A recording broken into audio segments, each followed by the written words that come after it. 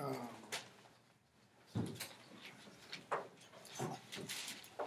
it is.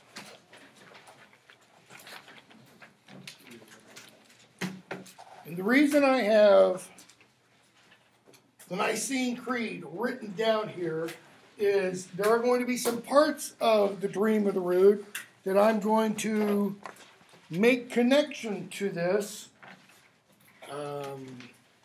Not because I'm trying to beat it into your minds, but because the poet seems to have at least portions of this on his mind throughout it. Okay, Dream of the Rood is dream vision poem. Dream vision poems were very popular in the Middle Ages, late antiquity. Chaucer has, a couple of them in the Canterbury Tales. You have in the manuscript that has Sir Gawain and the Green Knight, you have the Pearl poem, which is a dream vision poem. They figure pretty prominently in medieval literature. This poem is a bit different from all those others because it also is an example. Having written all that in there, can't use that area. It's also an example of prosopopia. Prosopopia. Prosopopia.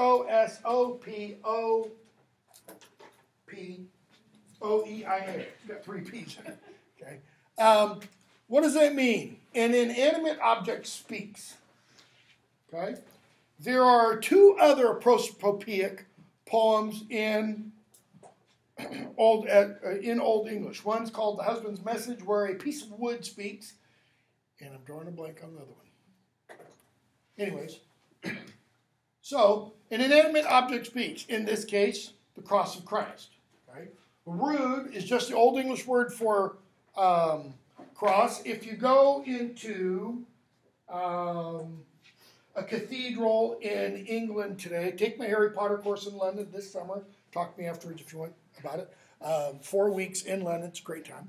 But if you go to a cathedral in England today, or into almost, but not quite. If you go to, several small churches, you will still see what's called the Rood screen. Okay, and that is this. Usually a wooden barrier between what is considered to be the nave of the church and the sanctuary or the holy place, the area where the altar is. Okay, it's called the Rood screen because originally this would have had a cross on it or multiple crosses.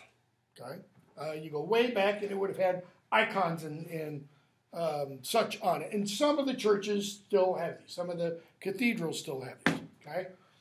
The poem is preserved in what's called the Vercelli manuscript, Vercelli, in Vercelli, Italy. We're not really positive how the manuscript got to Italy, but it's been there for a long time. Okay? It's also preserved, a portion of it, a few lines of it, on a large stone-carved cross in Dumfries, Scotland. This is the southwest area of Scotland. Spelled the Ruthwell cross, but it's pronounced Rivel. R-I-V-E-L. Drivel without the D. Okay? The cross dates from the early 8th century. Sometime between 700 725. Okay? There is some debate as to whether the carving on the cross is coterminous, that is, synchronous with the time that the cross was raised. There's really no good reason not to assume it wasn't carved. That is, these images were carved on it the same time that the cross was raised. The image is carved on it. It's got carvings on 2 of the wider faces, and the wider faces are like this wide. Okay? And the narrower faces are about 6 inches. So it's got imagery from the base of the cross almost to the top, and then also along the arms. It's got inscriptions in Latin, kind of up one side and down the other side, etc., and in Old English runes. The Dream of the Rood portion is in Old English runes. Okay? And some of the images are, Mary Magdalene, Mary and John at the foot of the cross, things like that. You can go and see it. It was broken during the period of the dissolution of the monasteries. The Protestants tried to destroy the cross. They threw it down, broke it in two. Piece of it is missing. We're not sure exactly how much, but on the basis of, some basic geometry, have a pretty good idea of, how much of it is missing. It's indoors now. The local church built in kind of a spot for it to be housed inside. It had sat outside in the elements for apparently about 1,000 years, and 500 years after it was knocked down, 400 years after it was knocked down, right? And you got a little image of it there at off to the side of the introduction in your textbook. Okay, so, Dream of the Rood. Listen. That's Old English. What? Or what? Okay? It doesn't fit metrically with anything else in the line. It doesn't serve a purpose metrically. That is, in terms of meter. The point it serves, I ought to remember to bring in a crystal goblet every time I do this for this one. The point it serves is kind of this. I know, it doesn't just have the same effect, right? It's getting the attention of the people in the hall so that you'll see some people translate, or you'll see some translations of it, something like, lo. There's even a translation, Beowulf begins with what? There's even a translation of Beowulf that begins with, yo! Getting everybody's attention. Doesn't really fit the context, okay? But lo is kind of, archaic. So is the way some begin, okay? Listen, pay attention, okay? I will speak of the sweetest dream, what came to me in the middle of the night, when speech bearers slept in their rest, okay? Speech bearers. Old English is reord. I think it's berendra. Okay? Reord, this is voice or speech bearers. He translates it very literally. Speech bearers. This is an example of a kidding.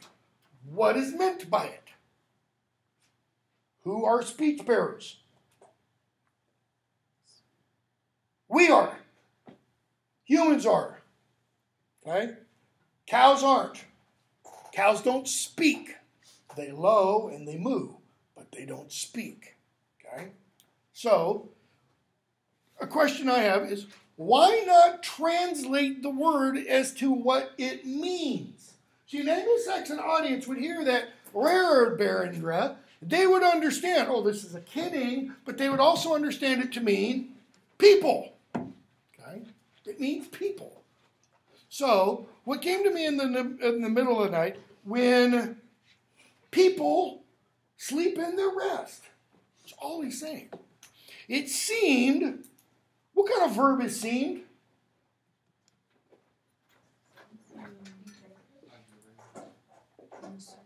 It's subjunctive. It's condition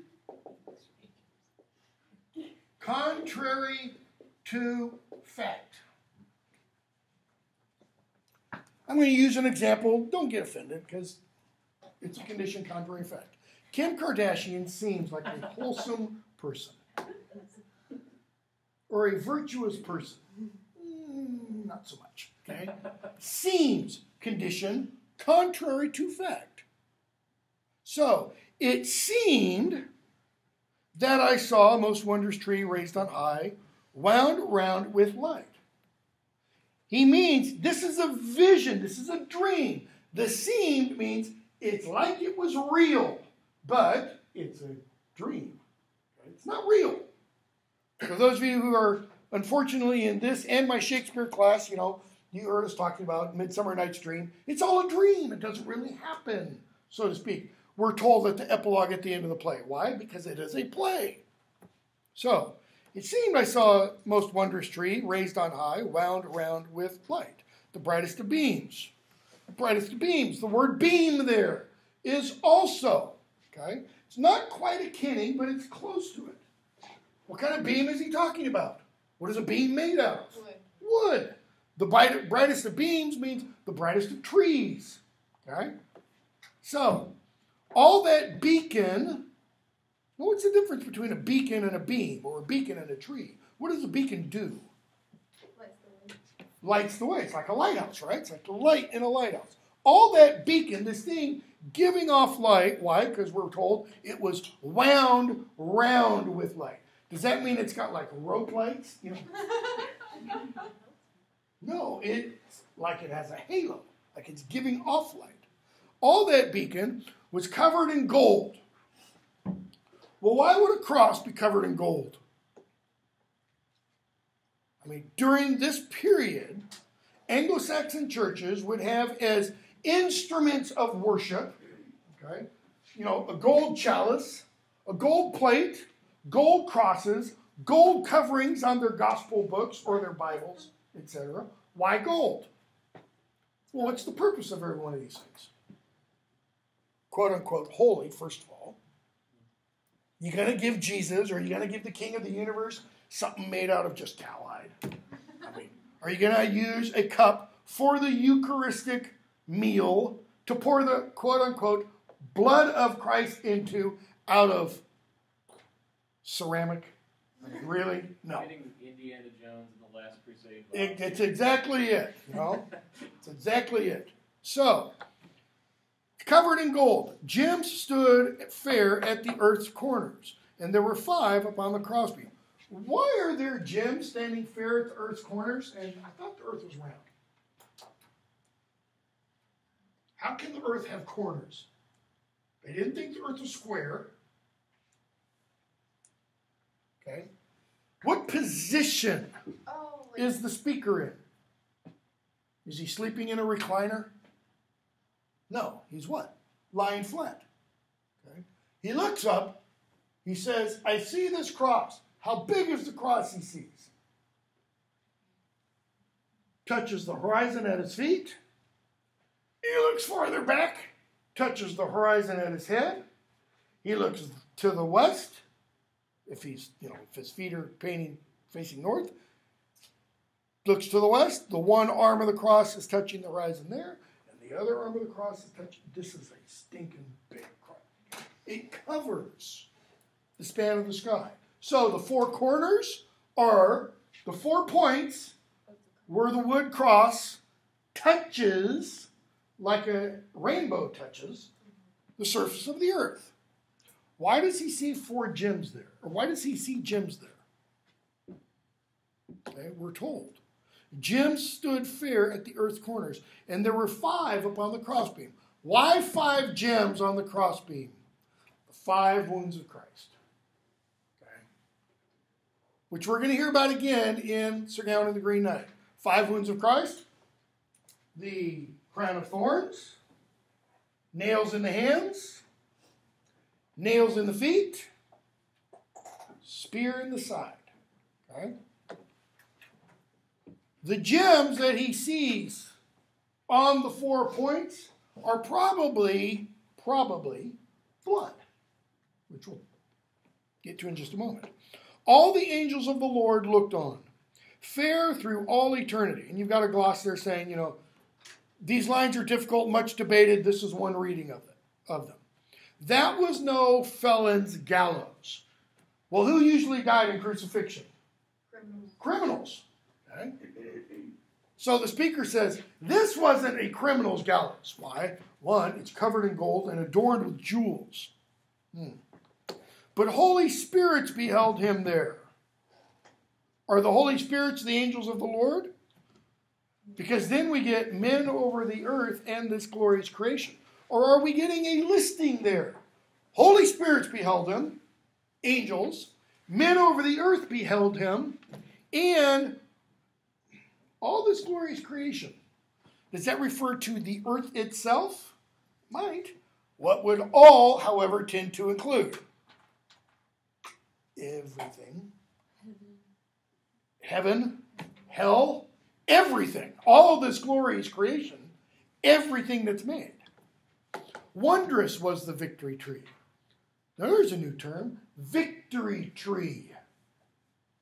Now a cross isn't usually looked at as a symbol of victory because the guy who gets hanged on it isn't all that victorious. Not a nice way to die. How do you die from crucifixion? Suffocation. Why do you suffocate? Well, if your hands are out, you can't raise your chest. Okay. To a degree, that's... You're 95% of the way there. You also bleed out, right? Well, I mean, you do bleed, but that's minor bleeding. I mean, you can slit your wrist and still live. Okay? You can get nails through your wrist because the nail is here. It's not here. Why? Because this will rip through when something happens. See, the way crucifixion occurs is they lay the cross on the ground. The person is nailed to it there. Okay? Laying down. Then you take the cross and you hoist it up and you have a big hole in the ground.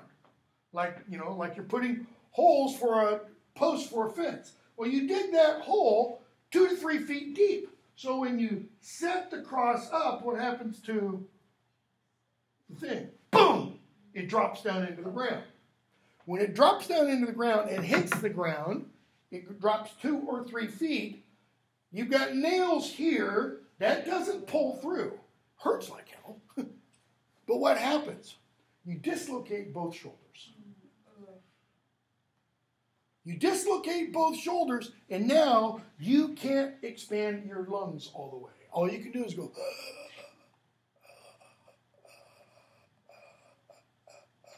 But you can get just enough breath to live a long time.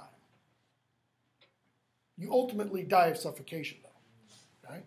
Not a pleasant way. So, wondrous was the victory tree. Wondrous, notice, and I was stained by sins. Notice the juxtaposition. The tree is wondrous, full of wonder, and I stained by sins, wounded with guilt. I saw the tree of glory. There's that wonder idea again. I saw the tree of glory honored in garments. Honored, like glorified in garments. Shining with joy. Shining. Well, what kind of things tend to shine? What is one thing that causes things to shine? Light. What else? I mean, you have to have light shining on it. There must be light present on it in order for it to shine. If it's really dark like this, things shine. What else? If it's wet, if it's moist, anything will shine. Even something dull will shine if it's wet and there's light. Okay, it won't shine in the darkness. So, this is shining with joys, bedecked with gold. Gems had covered worthily the Creator's tree.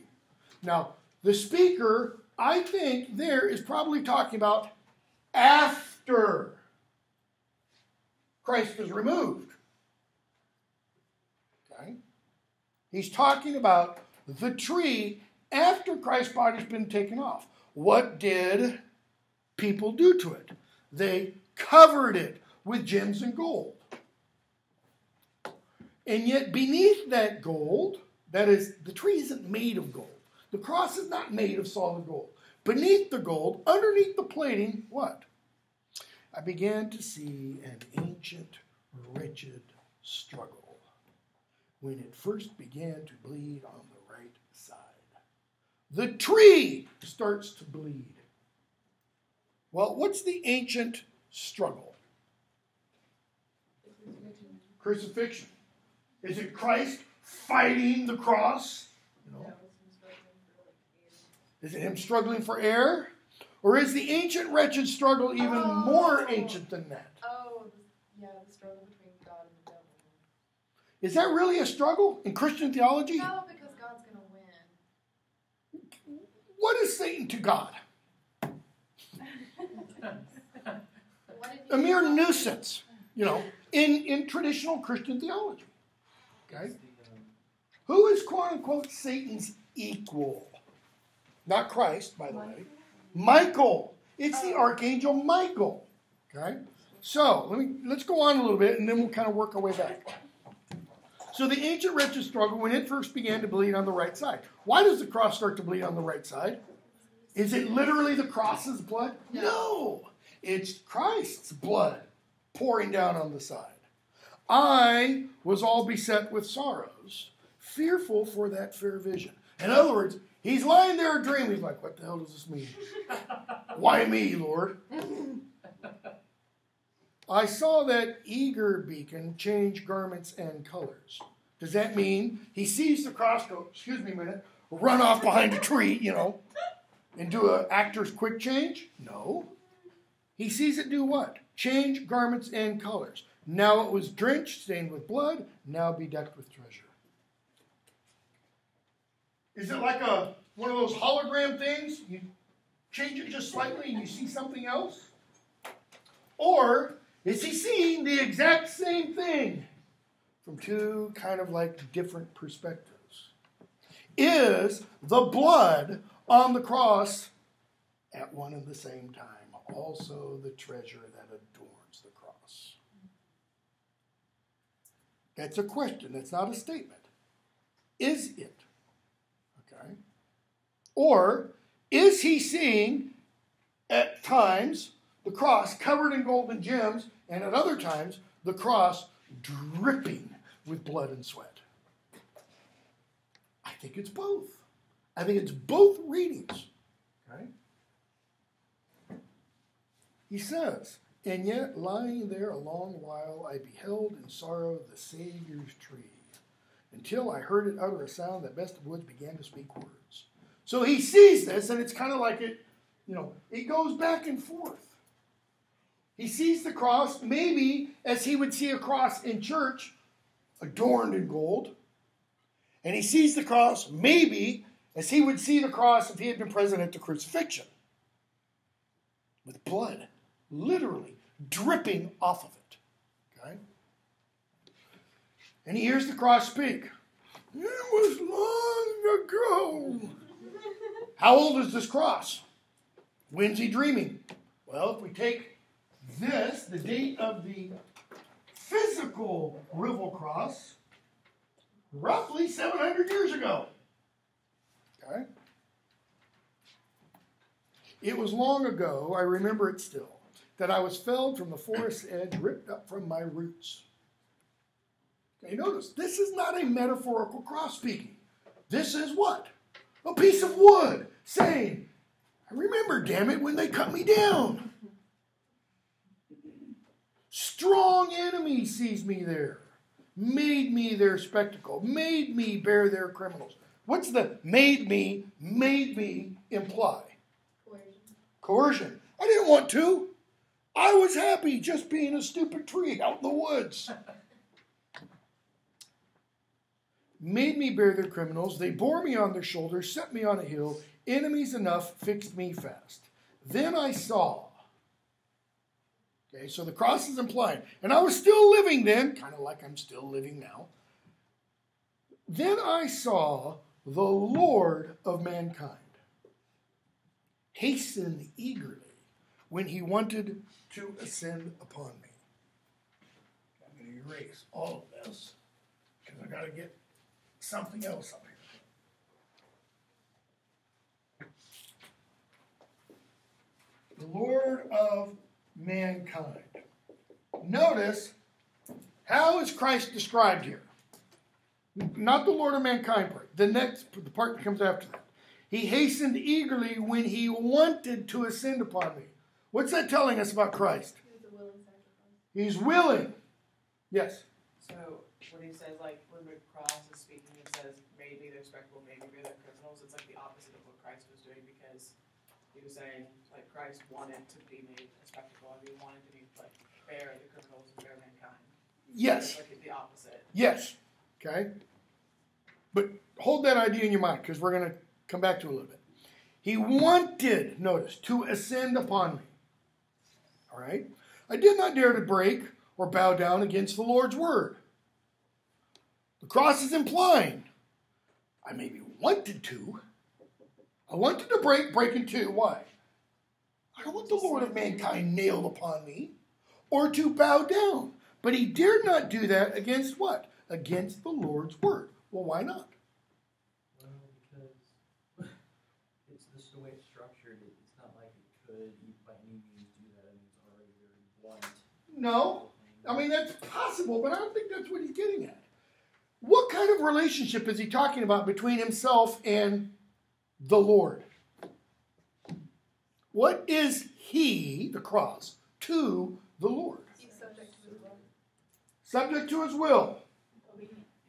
Obedient. He's part of all of the Lord's creation. Okay. Servant. Servant. Put that in a Germanic context. Thane. Yeah. And this is his Lord. Okay? Thanes don't disobey lords. I should put this up. Fourfold Germanic ethic. This comes from a writer named C.L. Wren, English guy. Study of Old English. A study of Old English. This is kind of the central belief system of the Germanic peoples. 1, duty to Lord. 2, duty to kin. 3, duty to avenge one's Lord and or kin. And 4, reliance or acceptance of weird. Okay? So, duty to your Lord or kin means you obey them. Right? Notice, I dare not break or bow down against the Lord's word. Can't go against his Lord. When I saw the ends of the earth tremble. Well, what's the ends of the earth tremble? What happened when Christ was crucified, according to the Gospels? Earthquake. This is after he's already nailed. Okay? He goes on.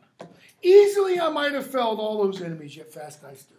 Now, I love that line because it's so ambiguous.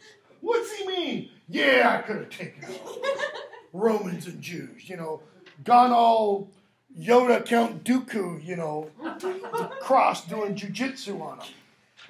Not sure what he means, but he implies I could have taken them all out.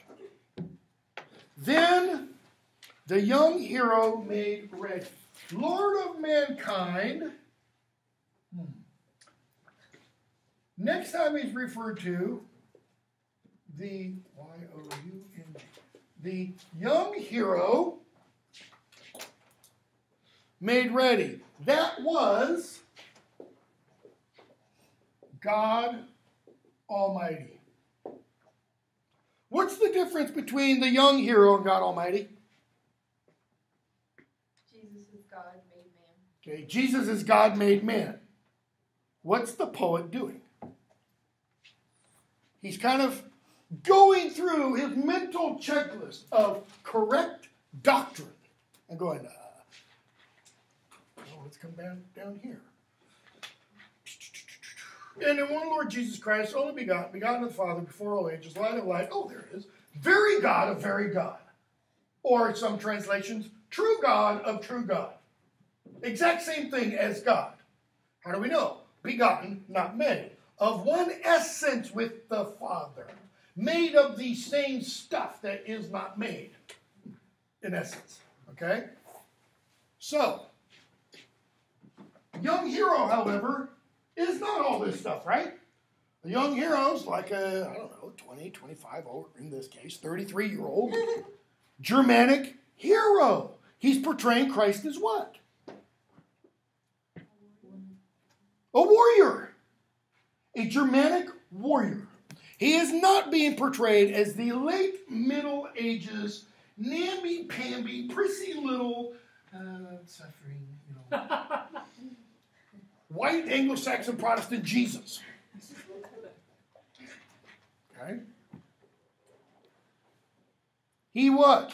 The young hero made ready, strong and resolute, firm of mind. He ascended on the high gallows. Notice, he's not passively nailed to it. He does what? He gets up on it. You and me, buddy. We got a date with destiny. You know, and it's like he climbs up on the gallows. Brave in the sight of many, when he wanted to ransom mankind. I trembled when he embraced me. And a lot of people have, in my mind, foolishly looked at that word embraced. And they say, oh, Christ is like having some weird love sexual thing with the cross. And they say, oh, the cross is Christ's feminine side. Morons. Just morons.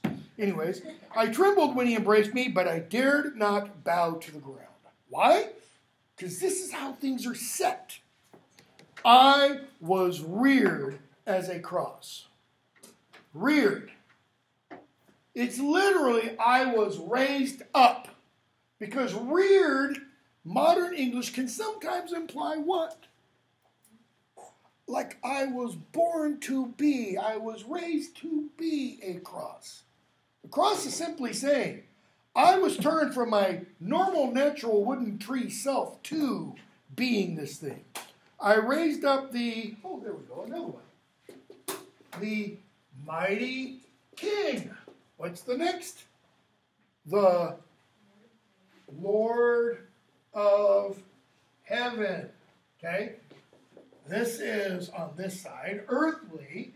This is on this side, heavenly. Or this is God, and this is man. All right?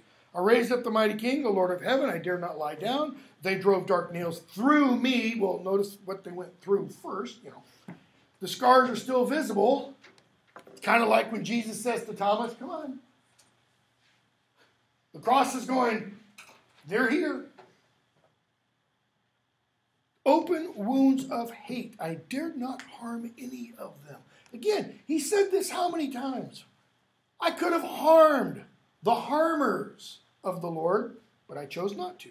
They mocked us both together. I was all drenched with blood flowing from that man's side after he had sent forth his spirit.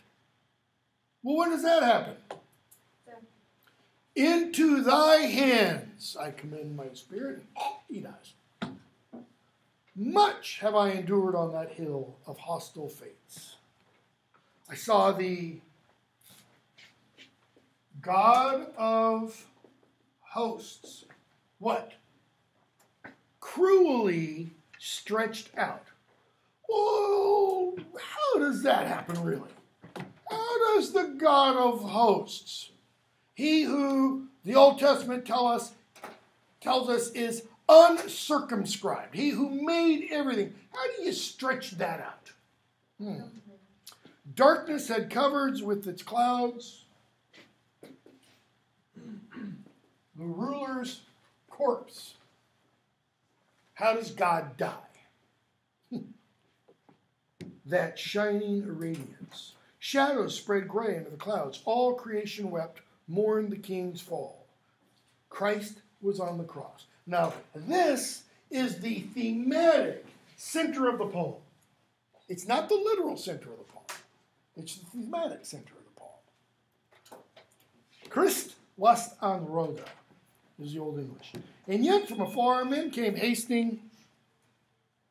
No, shut up.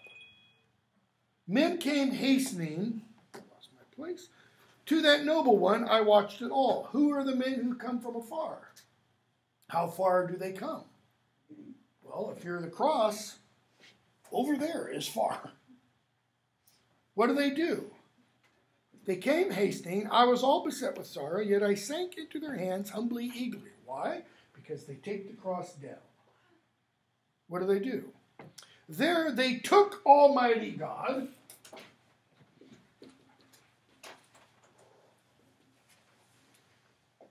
If he's so almighty, how can he be taken? There they took Almighty God, lifted him from his heavy torment. The warriors then left me standing, drenched in blood, all shot through with arrows. They laid him down, bone weary, and stood by his body's head. Let's just use this part. Body's head. So they laid Almighty God down. They watched the Lord of heaven there, who rested a while. Lord of heaven. What does it mean he rested a while? Is he just catching 40 winks? Is he just like, Dan, what's his name in the Dan Brown in his silly novels? Is he just mostly dead? Does he need Miracle Max to come pop a pill in his mouth and, to believe?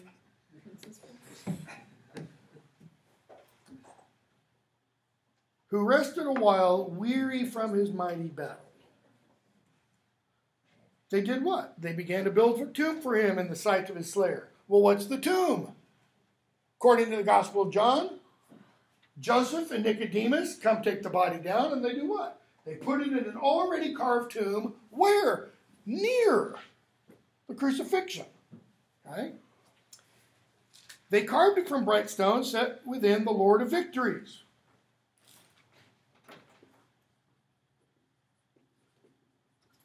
Lord of Victories. But they're putting him in a grave. He's dead. How victorious is that?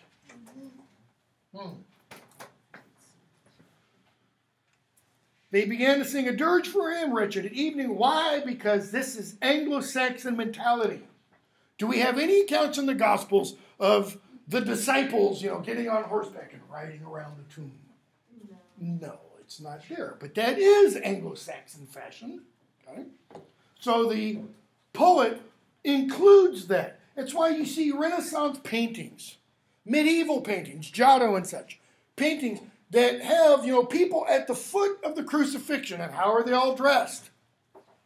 Well, if the painter is in Florence, they look like Florentines. If the painter is from Venice, they look like Venetians. Okay? If they're Rome, they look like Romans. Clothing and all.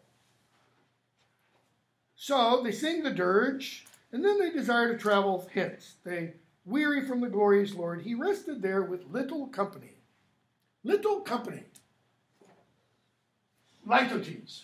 How little was his company? He's all alone. Right? And as we stood there, that is we, the crosses, a long while fixed in our station, the song ascended from those warriors. The corpse grew cold. It's kind of safe to do this. Corpse. What does that mean? Not resting. Not merely resting. Corpse is dead, dead. It's that great line from The Knight's Tale when old Sir What's-His-Name dies, and the one guy goes up, the spirits fled, but the stench remains as the body starts to rot and such. So the corpse grew cold, the fair life house. Then they began to fell us all to the earth, a terrible fate. They dug for us a deep pit, yet the Lord's thanes, friends, found me there, adorned me with gold and silver. You've got a gloss about that. Who are the Lord's thanes? Yeah, I wish I didn't have all this up here. The Lord's thanes are St. Helena et al. St. Helena, the mother of Constantine the Great. Okay. Who, does this get a date? No, it doesn't. Who, in the early 4th century, okay, has a vision, this is according to the tradition of the church, has a vision, and the vision tells her where you can find the cross of Christ. She goes to Jerusalem with her followers, starts asking questions, and is told, yeah, we know where it is. And she goes and she has this mound dug up, and in this mound are 3 crosses. Why? Because there were 3 crosses at the crucifixion. Okay? And she's kind of like, well, how do I know which one is which? Because none of them have that sign printed at the top, King of the Jews, written in Latin, Greek, and Aramaic. that part is missing. So she talks to the local bishop of Jerusalem, and he says, here's how we'll find out which one is the real one. I will hold it up, and we'll bring the ill, the sick, the lame to come fall under the shadow of the cross. Thinking what happens in the book of Acts when people come and ill people and come under Peter's shadow. They are healed. He says, if it worked for Pete, it'll work for us. Holds the cross, and they bring these lame and sick, and when they fall or come under the shadow of one cross, they're miraculously healed. Must be the true cross. Okay? That's the story behind that. So, they do what? They take the cross and adorn it with gold and silver. That's why, at the beginning of the poem, he sees the cross adorned with gold and gems. Okay? Now, how is the speaker still talking at this point? He's saying, long ago, this is everything he said thus far, is when? In the past. Long time ago in a galaxy far, far away, etc. Then what does the speaker of the cross do? Now. Now. You can hear, my dear hero. Who's the hero? The guy having the dream. Now you can hear, my dear hero, that I have endured the work of evildoers, harsh sorrows. Now the time has come that far and wide they honor me. They who? Men over the earth and all this glorious creation, and pray to the sign. What's the sign? The cross. Okay? So, the speaker speaks in kind of sections. I'm going to give you a history lesson first. Gives the history lesson. Tells us what happened. And then he jumps to the present. This is what's going on right now. On me, the Son of God, suffered for a time. Well, there we hear it. Just, laying right out. Son of God. Well, that's both God, divine, and earthly man. Suffered for a time, and so glorious now, I rise up under the heavens. Notice he doesn't say, and so glorious now, he has ascended.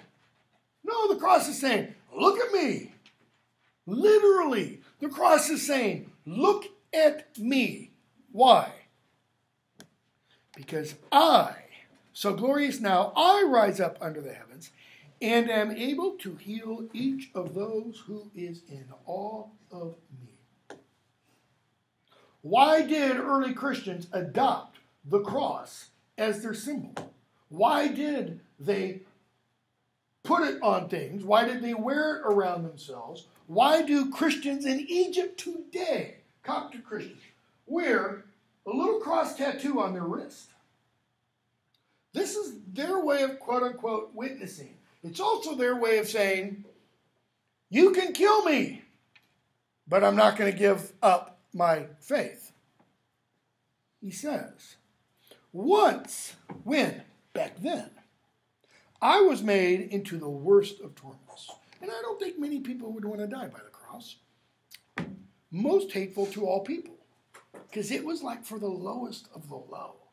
It was the most vile form of punishment. Before I opened the true way of life for speech bearers. The cross opened the true way of life? Well, what does St. Paul says? No life without the cross. It opened heaven up, essentially. So, lo, the King of glory, guardian of heaven's kingdom, honored me over all the trees of the forest, just as he has also, Almighty God, honored his mother, Mary herself, above all womankind for the sake of all men. So, was incarnate of the Holy Spirit and the Virgin Mary and became man. So he's just kind of kicked off another little theological box. He's making sure he's got his doctrinal ducks in order. So, now I bid you. Past, present, what is going on, and then what? I bid you means what? What does bid mean? I ask you. That's the that's the passive way of bid. What's an active form of bid? Command. I charge you. Okay?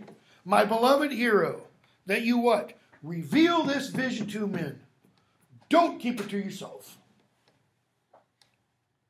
Tell them in words that it is the tree of glory on which Almighty God suffered for mankind's many sins and Adam's ancient deeds. Let's see. We heard Mary. Oh yeah. And was crucified for us. Suffered. Pretty clear, right? Buried. Yep, that happened. Haven't gotten to this part, have we? Okay. It is the tree of glory on which Almighty God suffered for mankind's many sins and Adam's ancient deeds. Back there in the garden. Death he tasted there. There's the buried still.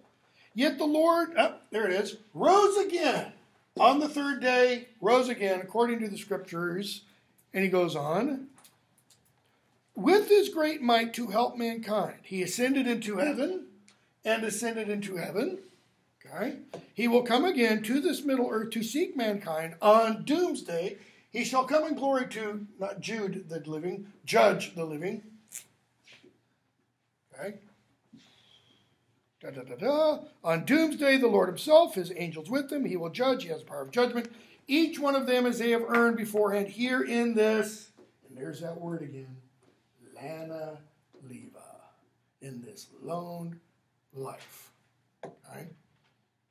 Or transitory, or changing, or impermanent, or fleeting, or no one there.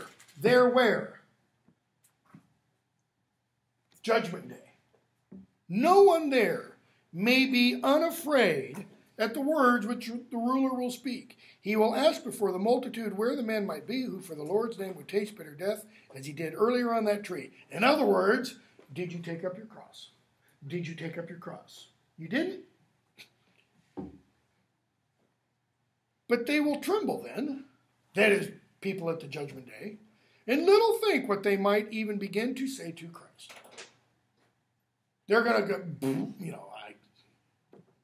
but no one there need be very afraid who has borne in his breast the best of beacons.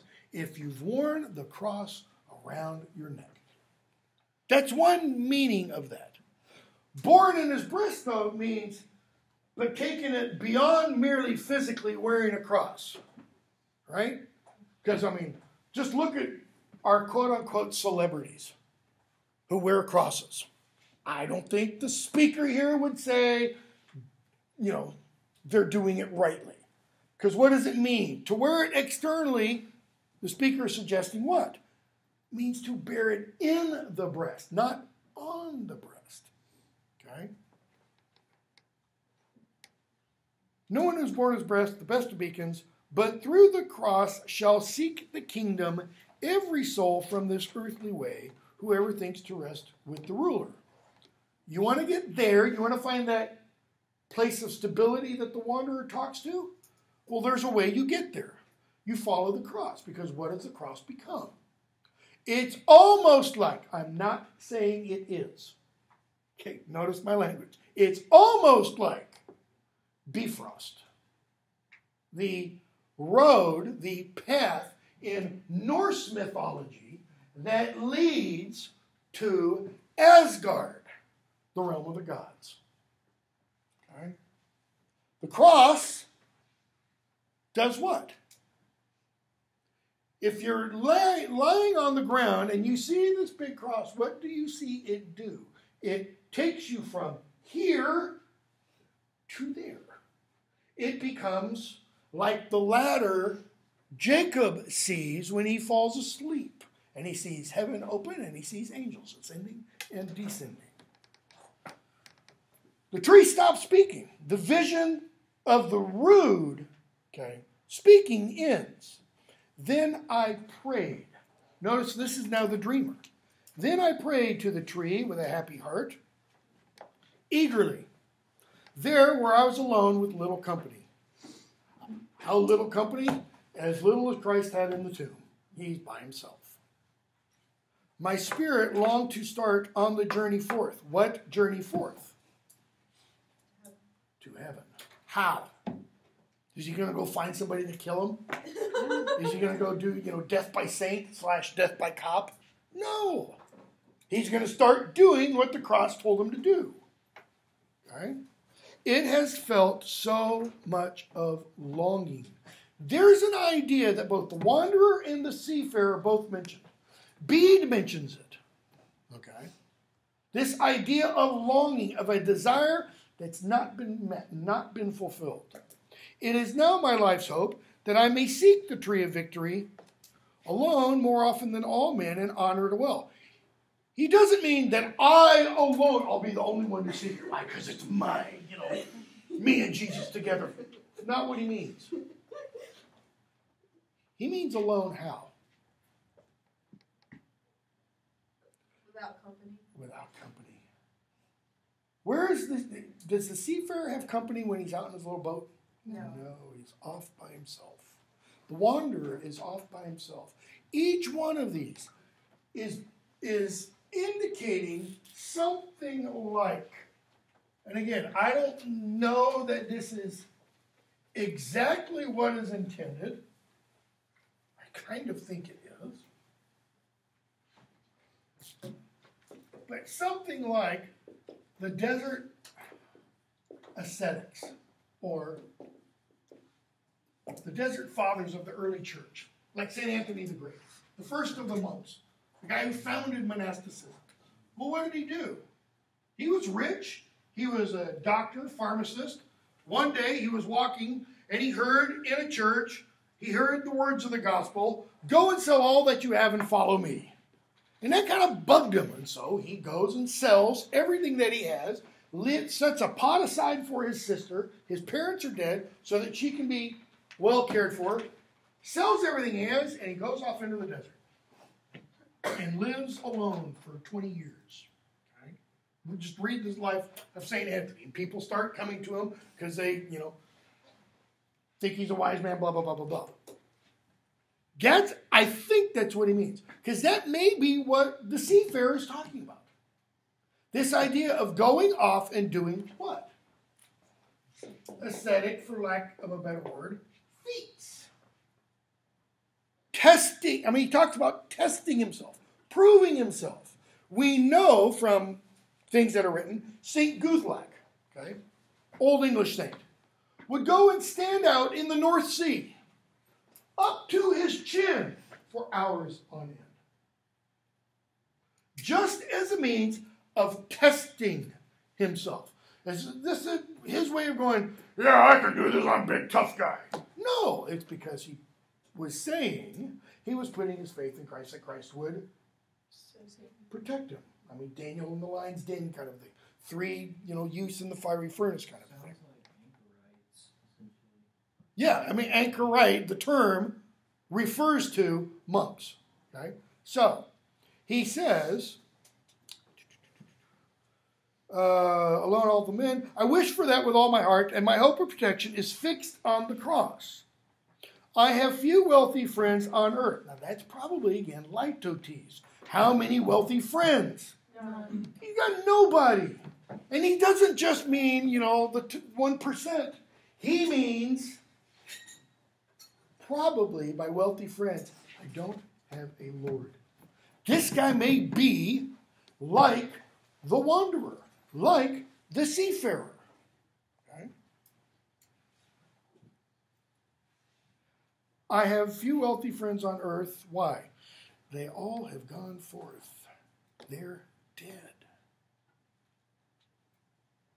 Fled from worldly joys, sought the King of glory. They live now in heaven with the High Father. Now there's a very Germanic phrase. Like, they live in heaven with Odin. And dwell in glory. In each day I look forward to the time when the cross of the Lord, on which I have looked while here on this earth, will fetch me from this lonely life. Like Jesus is going to go, cross, go get Fred. He's ready, he's done, Will fetch me from this lonely life and bring me where there is great bliss. Joy in heaven, where the Lord's host is seated at the feast with ceaseless bliss. What is he metaphorically, well, let me rephrase that. What is he in a dramatic context talking about? The hall. The hall. I mean, this is Valhalla. Only thing is, it's not the hall of the slain. Valhalla. It's what? It's the hall of the blessed. It's Dramhalla. It's the hall of joys. Okay? Lifhalla, the hall of life. The poet keeps taking these dramatic images and doing what with them? Christianizing them. He's baptizing them. He's doing exactly what St. Gregory the Great told Augustine to do when he gets into England. Okay? Take all their pagan stuff, make it Christian. Okay? So, he says, this great bliss, joy in heaven, were the Lord's host. That's the Lord's, his posse. His posse comitatus. Okay? We think that's good old American Western. Yeah. No, that's Anglo-Saxon. Idea of the posse comitatus. That is the Lord's group of things. Okay? Where the Lord's host is seated at the feast, notice they're at the table. People want a place at the table, so to speak. This is where you get one. With ceaseless bliss, doesn't ever end. And then set me where I may afterwards dwell in glory, have a share of joy fully with the saints. May the Lord be my friend. Okay. You can use the same word there for Lord and the friend. May the friend be my friend. May the Lord be my Lord. It's possible to do that. May the Lord be my friend. Who? He who here on earth once suffered. We're back kind of like the Apostles' the Nicene Creed. Who once suffered on the hanging tree for human sin. He ransomed us and gave us life, a heavenly home. Hope was renewed with cheer and bliss for those who were burning there. Those who were burning where? Well, hell. In hell. Your gloss tells you, a well-known Christian tradition known as the harrowing of hell tells how Jesus, after his death on the cross, descended into hell. Yeah, it's not in this version. Some versions of the Nicene Creed say, was buried, descended into hell, and on the third day rose again. Well, why did he descend into hell? Is he just checking things out?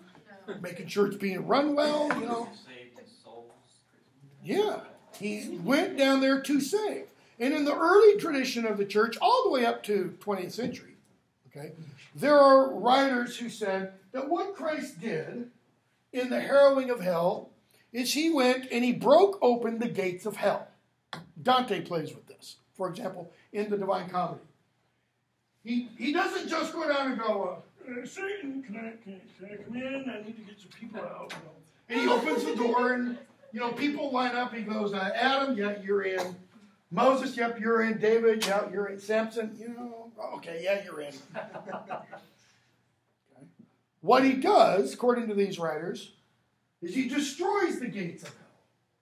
There are no gates of hell, these writers say, anymore. Now, if you think about that for a moment, from a theological perspective, that's pretty mind-blowing. There's not enough duct tape in the world to keep your mind together. Because what does that mean from that moment on? Souls can enter and exit as they please. Well, not necessarily as they please. It's not like, you get tired of heaven and I'm going to go down to hell for a few days, have a weenie roast, Not that kind of thing. But it is the opposite. The only people who are in hell are those who want to be in hell. Those who choose to be in hell. Why? Because the gates are open. It's like going to prison and not having any doors on the cells. How many people would go, should I? Because there's, it's not like the guards waiting outside. Right? So notice what he says. Hope was renewed with cheer and bliss for those who were burning there. Well, who were those who were burning there? All the people who died before the crucifixion. Everybody who had died before Christ. Okay? In the early church often took that to mean everybody. Adam. I mean, there's a great Middle English song. We're not doing it because we don't have time. Called Adam lay ye bounden. Adam lay ye bounden for 4,000 winters long. Bound, tied up in hell. He was just waiting. And Jesus came and untied him and took him off. Okay? Some people take the harrowing of hell to mean Jesus only went down to get those who were quote unquote saved, because not everybody is saved according to, for example, most Calvinistic, most Christian thought. So hope was renewed. The Son was successful in that journey, mighty and victorious, when he came with a multitude, a great host of souls, into God's kingdom. The one ruler almighty, the angels rejoicing, all the saints already in heaven, dwelling in glory, when Almighty God, their ruler, Almighty God, sums it all up.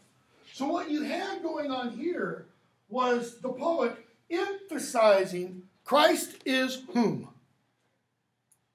God. Christ is human. Why would the poet want to emphasize that? Is it merely because of this? Notice, one God, Father Almighty, maker of heaven and earth, all things visible and invisible. It's a pretty short clause. That's the beginning. And then one more, Jesus Christ. And then this thing, this goes all the way to here. It's the big portion of the creed. Creed merely means I believe. Credo. That's what all that means. Okay? So why is he emphasizing this so much? Well, a couple of possible reasons.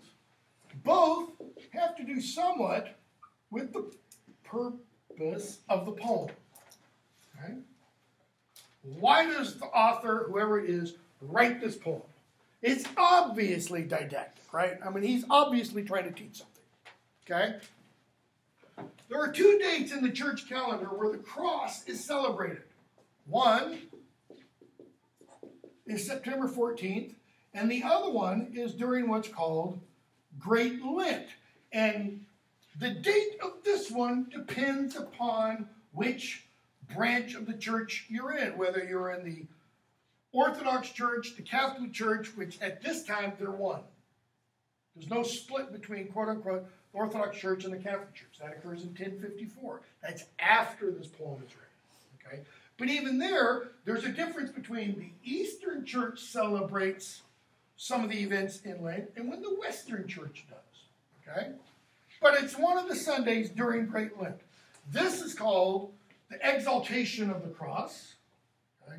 And this one it's almost the same, but it's something slightly different. So it could be that the poem is written kind of as a commemoration of one of those 2 days. Could be. But bear in mind, the cross, the actual physical cross we talked about, the river cross, dates from somewhere around 700 to 725. How close is that to the Roman Christianization of the Anglo-Saxons? It's roughly plus 100 years. That's not that long. Okay? That's closer in time than we are to Lincoln. It's closer in time than we are to, the year 1900, just about. All right? So that's not that long. So the poem could also be written as an exhortation to adopt the faith, or as a reinforcement of the faith. And one of the reasons it could be that, one of the reasons it's read as working like that possibly, is because what does the poet do in the poem? The poet, it's about what? Is it about a quote-unquote native Germanic or Old English topic? No, it's about Christianity. It's about the cross of Christ. It's a guy who died way over in the Middle East a long time ago. It has nothing to do with the Germanic tradition. And so he takes that and does what with it? He uses Norse imagery. He uses Germanic imagery. He portrays Christ as what? Germanic hero. He portrays Christ's followers as what? His loyal thanes. Okay? But he then has one other problem. Germanic lords aren't supposed to die. That's not how you win victory for your people. You win victory for your people by killing the other guys. And then distributing, their treasure off to your people. So he's got to modify that image somewhat. So he portrays Christ as this Germanic hero who gains his victory how? By dying. But he's this Germanic hero who is also God. Okay? And it could be that he really hammers home the God-man nature or idea of Christ, the two natures of Christ, because there might be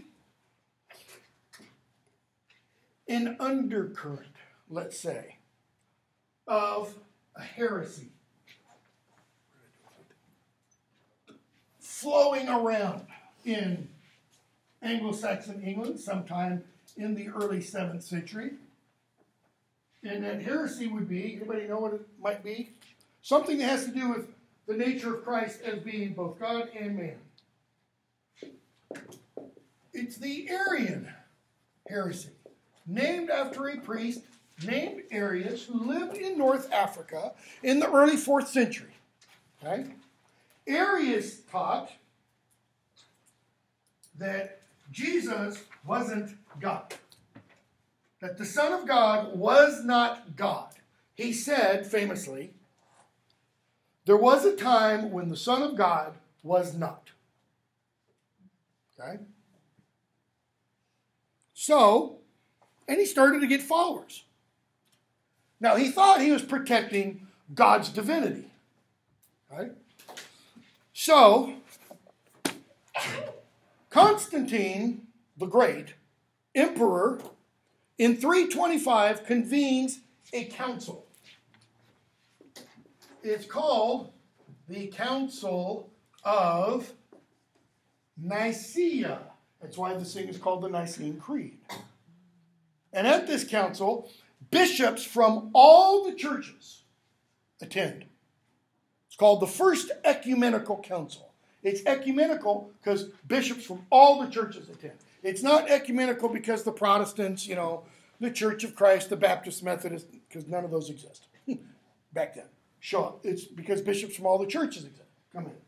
And they all go to this council for one thing. It's not to have a vote. It's not to have Arius stand up, declare what he believes, and have an opponent of Arius stand up and declare what he believes, and okay, let's take a vote on it. Let's see who wins this. No. The purpose of the council is to prove to Arius that he is wrong. Okay? Arius stands up. He gives his viewpoint. Other people defend the other perspective, which is that the Nicene Creed. Okay? That's what comes out. But the view they are supporting is Jesus is very God of very God. That's why it has that one phrase of one essence. Homoousios. That means one essence. Arius says, no, it's homoousios. It's got two O's. Arius said the Greek word should be something like this. I'm not remembering the exact spelling. Homoousios. The letter I there, it means like. Okay, what does like always mean? Not quite. Not the same. This means same essence. This one means like the same essence. Okay? The whole purpose of this council was to determine who is Christ, or was to assert who is Christ. Okay? So it was argued Christ is very God of very God, of one essence, begotten of the Father before all worlds, all this kind of stuff. Okay? The poem really seems to be hammering this idea home. Human, God. Earthly, divine. Man, God. Dead, alive. Again and again and again. So that some of us think the poet knows there's an issue kind of going around, and he's working on getting his hearers, what? Theologically in line. To get them so that the cross can be what? Can be that opening. Can be that door. Okay? Because this time period, right belief was important. It tends not to be as much in our society, because our society essentially says, hey, whatever you want. Anglo-Saxon time, Christian Anglo-Saxon time, not so much. It's more, no, you got to believe the right things. Why? Because, as a man believes, so he does, kind of a thing. If you don't have the right belief, you're not going to have the right, well, what do the wanderer and the seafarer both point to? The ultimate destination. Okay? Okay, well, stop there. We're a day behind in the syllabus, and we're starting the thing I usually go on and on about, Beowulf. So I will more than likely drop something